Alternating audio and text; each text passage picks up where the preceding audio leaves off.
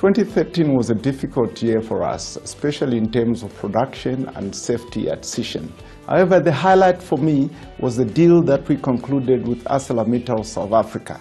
I think it provides a lot of certainty for both our organization for a long time into the future, and also gives Mbazima a chance to become a long-life mine producing over 2 million tons per annum. And therefore it safeguards about 1,300 jobs in that area. 2014 is Sishen year.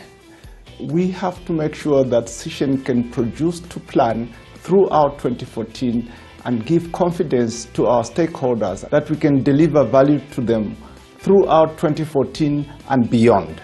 I wish you all a very Merry Christmas and a prosperous New Year.